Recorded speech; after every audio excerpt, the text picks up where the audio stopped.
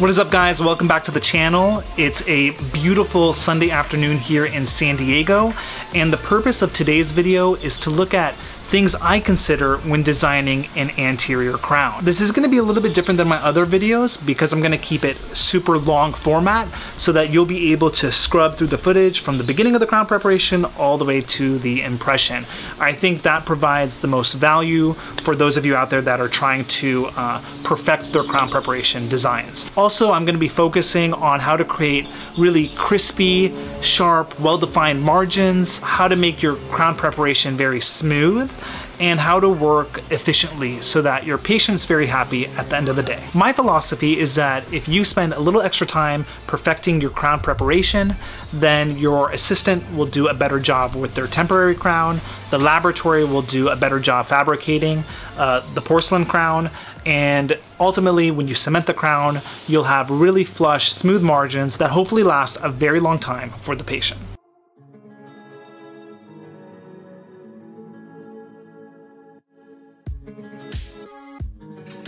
So let's jump right into the video. As I was talking, we already started the facial reduction as well as working a little bit on the margins of the tooth. I like to combine both of these steps together because it helps me really perfect that crispy margin that we're trying to achieve by the end of the crown preparation design. We also need to have a discussion about why we chose to do an anterior crown versus an anterior veneer. When we're weighing our options about whether to do a veneer or a crown, I like to consider the most important factor for a veneer, which is the amount of enamel left over after preparing the tooth. As you can see, this patient already has a large buccal composite that takes up a little bit less than 1/2 of the facial surface of the tooth.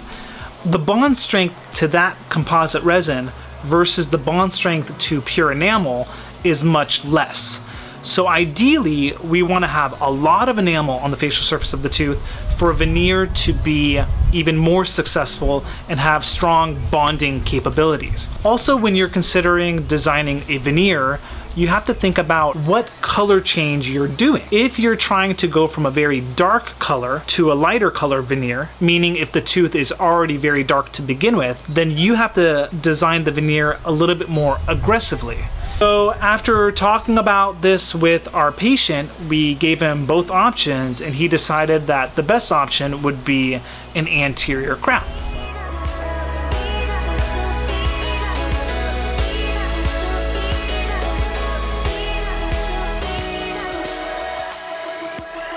Now you can notice here that I take a slow speed round burr that runs on a slower RPM. I start teasing away the cavity a little bit at a time, and I make sure that I have hard sound tooth structure and that all the cavity is completely removed. At this point, I like to place a cord, and typically I place as large of a cord as possible. In this particular video, I believe it's a number 2 cord that wraps around the entire gums, and I place the cord now because of 2 reasons. Number 1, as I place the cord, the gingiva around the tooth pushes out of the way, and you'd be surprised how much tooth structure you'll see and you're able to prep once you move that tissue out of the way. Sometimes you can get 2 or even 3 millimeters of extra length to the tooth for added retention. This really helps with teeth that have short clinical crown lengths to begin with, like the second molars in the back of the mouth, where you want a little bit of that axial wall height for added retention. Of course, if you're bonding your crown to the tooth, you don't need that retention, but I'm still a believer of mechanical retention to support the tooth in order to have a stable crown for as long as possible. I would mention that some people prefer to pack 2 cords, meaning a 00 cord and then another cord on top of that to move the gums out of the way for a better impression. And I actually do agree with that. In this particular case, I only packed 1 cord and it was enough for me to achieve a really nice impression, which you'll see at the end. But if you decide to go the other route, you can do that as well. Now, some dentists do like to use the cavity preparation as part of the crown design, and I see no fault in that.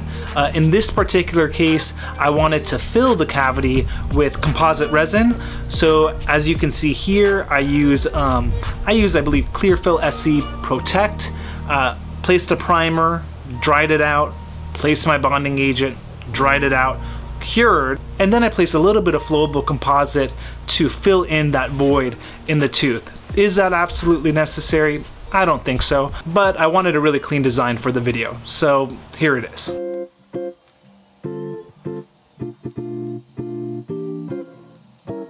So notice how I'm really taking my time with this crown preparation.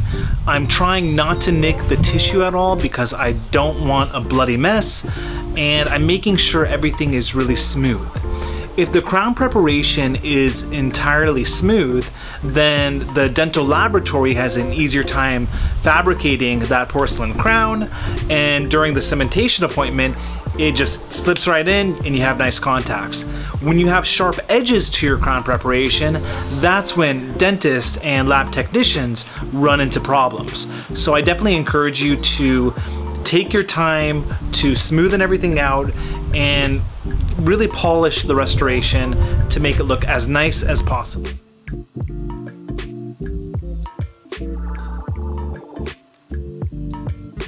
So I want to make a few notes about the final impression. I'm carrying the light body and my assistant is carrying the heavy body. Of course, we check the occlusal clearance. We try in the tray in the mouth a couple times to make sure the patient is biting down in the right way. You'd be surprised how many times a patient, when their mouth is open this long, forget how to bite on their back teeth. And that's not their fault. That's something that you have to remind them to have them bite in the right occlusion. When you have a cord packed in there, as long as I have it packed in there, it can dry out. And you don't want to lift the cord up when it's dry, because when it's really dry, it can tear the tissue. And when it tears the tissue, guess what? You have a lot of bleeding, and then you have to control the bleeding with either astringent or you have to repack another cord. So make sure to moisten the cord a bit and then slowly tease it away. You can evaluate if you have any bleeding sites, place astringent as necessary, dry it up the best way you can, and then you're gonna use that light body to go around the tooth in a very slow manner. I like to start at the margin and I slowly work my way to the top, and then you place the tray in, have them bite down. Typically the setting time, we wait about 5 minutes, take it out, and then your assistant will finish the provisional crown. So that's all I recorded for you guys today. I hope this helps any of you out there that are trying to learn different techniques about crown preparation design. If you have any questions or comments, leave it down below. Please like, subscribe, support the channel. And you know, one note, I'm thinking about doing a series, a 10-part video series where my wife and I go into how to design a practice. We're in the process right now of expanding our office into a new space. We made decisions about whether to lease or buy, and a lot of other business decisions. And please let me know if that's something you're interested in listening to, and we'll get to work making a video series on that. Thank you so much for tuning in. I hope you enjoyed it, and I'll see you for the next one.